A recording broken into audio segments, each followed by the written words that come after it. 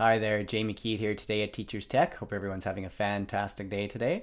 Today I want to take a look at Google Photos, but more specifically I want to look at the backup feature of Google Photos and how to make sure you don't have to worry about backing up your photos again and not worrying about having to pay more for if you run out of space, because with Google Photos you can make it have the settings so it is a free backup for unlimited storage here. I also want to show you how to connect this to your computer, so if you have any photos and videos on that, you can back that up to the cloud through Google Photos and access it on any device. So let's start here and taking a look at how to do this great backup for free on Google Photos.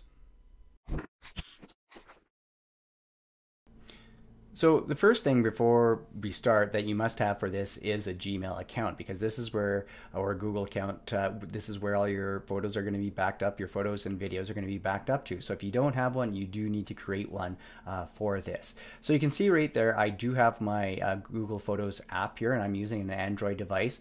If you're on an iPhone, you can download the app and it's going to work virtually the same thing. If you look up the help, they'll tell you the exactly same thing for both of them, which makes it super easy to be able to make these tutorials like this. So I'm just going to go ahead and click on my photos here, and it's going to open up, and the photos that you see in here actually are ones from my computer and from my phone. So I have a backup loader app, Google Photos backup loader app on my computer, and I have it set so that any of the pictures or photos I work with on my computer get backed up to my cloud-based Google Photos also. So you see a combination of some of my thumbnails in here that are getting backed up. It's grabbing any of these images here, but I'll show you that when I switch over to my browser a little bit more. So I just want to go ahead and show you, so I just clicked on the top left hand corner. You can see the 3 horizontal lines up there. I'm just going to click up there, and then you can see at the bottom there's free up space there. So I'm just going to go ahead and click on free up space. And so right now it's telling me no items to remove from my device, because all the images that you're about to see aren't on my device anymore. They're actually in Google Photos cloud-based. So I'm just going to hit OK on that. So to set up the settings, make sure you go up to the top where it says backup and sync. And I'm just going to click on that. I'm going to turn it off first. So if it was defaulted to off, when you turn it on, it's going to ask you to switch or ask what account do you want. I'm just going to use my top one right up here, and you can see I have 10 gigs of 15 gigs left on this one, so I want to show you how to set this up so you don't have to worry about this taking up any more of that room here. So I'm just going to scroll down a little bit here in where it says upload size here. So under upload size, I'm going to click on that, and you can see there's high quality free unlimited storage, which is what I'm using, or the original 10 gig storage left. And this is one, if you were using this way, you would have to buy more space if you ran out. So with the high quality free unlimited, what it's going to do is, so if you have an image, it's 16 megapixels that's the largest before it would be compressed. So but most phones when you're taking pictures aren't going to be above this, so there shouldn't be any problems with backing up your photos from your phones to this, because there wouldn't be any change. If you're taking pictures with a DSLR and then you're putting it into this, and you wanted to make sure you kept them originally to back them up at the original size, then you might want to change your settings on this and think about buying space. But for my purposes and what I do, the high quality works perfectly for sharing or some smaller prints and everything too. So on video, if I have 1080p, that works fine. If I was videotaping in 4K, then that changes things, and then it would be compressed to 1080p. So just make sure you know what quality you want to maintain. But for my case, high quality, the free unlimited storage works great, and then so all the photos are going to be taken off my device, and then I can log on to any device with my account and check out these photos here. So yeah, just going down here, just a few other settings. The way I have it set up, I don't have backups on my cellular data, so I have that switched off, and I just have it backing up at night when I'm charging only too, so I know that's when it's going to be backed up. If you ever want to see, if you want to check to see if you can free up any device storage, just go ahead and click. You can see the third one down right there. Click on it, and it will scan to see if you have anything on your device to take it away. So in that case, I don't right here. So I'm just going to go switch over to the web browser view now here. Whoops, go the other way here. All right, so the first thing I just want to show you here, So this is inside Google Photos here. If you're logged into your Gmail account, remember, just go across and to the app launcher, and you can see Photos is one, and this is the icon you're looking for. And when you click on it, of all your ones, if it's not there, just go to More, and it would probably be there. I know I've dragged. Oops, I just clicked on the wrong one. I dragged mine up to be in that front spot there. So just if you want it up, remember you can drag these all around into different spots too. So if you're accessing it lots here. So these photos, as I showed you before, are the same photos that were on my phone. If I just go back here, you can see same photos here. So I can tell that they're already all backed up there. So the settings on this one, like I said, they're very similar here. So if I go over to here, you can see the settings and the same thing, high quality, all the different ones you can set up through here to help you maintain that free, to get that free storage. When you put things into, so I'm just going to click on Photos and go back here.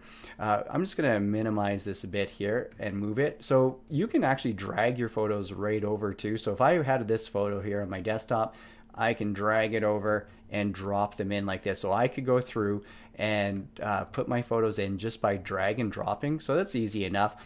But what you notice, it gives me, it says next time, how about try the desktop uploader? And this is what I want to show you here too. So if you could see it in the different places. If I clicked on these vertical lines, there's the app downloads here, which will bring me to this page right here.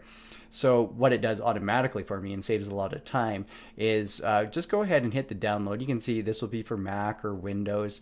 You can get your apps from here too, but just go ahead and hit the download. So no matter what operating system you're on, go ahead and install that.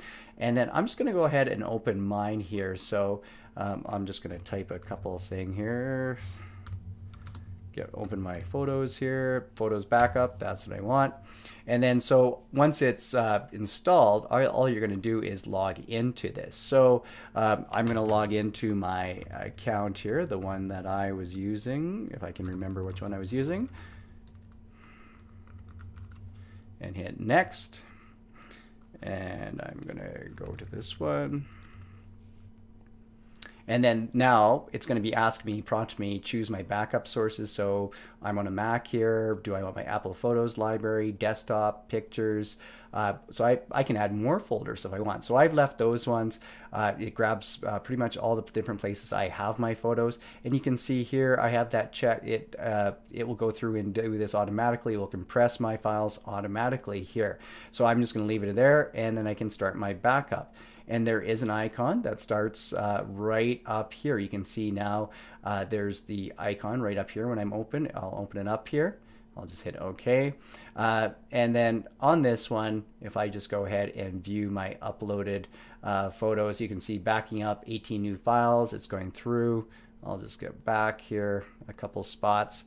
So I'm back in, I got to switch accounts here real quickly. This is the thing with too many different ones open. And you can see that these are the photos that it's backing up from. I'll go back here one more time.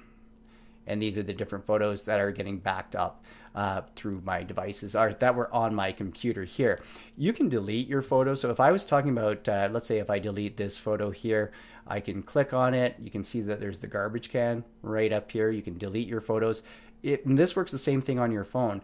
If you do hit the garbage can, it deletes it off all your devices. So it's deleting it from the cloud and everything. So if I said remove, and now if I was going to go over to any of my other devices, so actually I'll show you on the next picture here. So you can see, let's go, I'm just going to switch back to my phone real quickly here. And you can see this image is here on the phone. If I go back and if I hit this and hit the garbage from my computer, I'll remove it.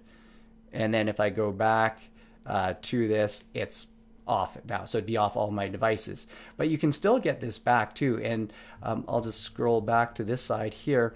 If I go hit the vertical line or the horizontal lines up here, excuse me, if I go to my trash now, you can see I can go back to here and just hit this here, and this will restore this file back.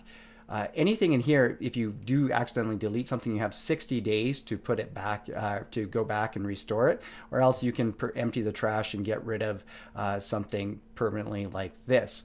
So these are just a few options of some using your Google Photos with the app launcher. I just want to go over to actually show you in Google Drive right now. If I go into Google Drive, you can see with the Google Photos right here, these are all the same photos that I have access again. So I could use Google Photos through the app. I can go to my Google Drive to take a look. I can look on my app, and everything's connected. So with these settings, it will easily make it so to maintain the storage off your devices, so you can always access your photos, but it won't take up the device here. So I hope you like this tip in backing up your stuff here today on using Google Photos. If you have, please hit the like button or share it with a few people. And remember, I do these weekly tech tips weekly, so if you're interested in this type of stuff, please subscribe to my channel.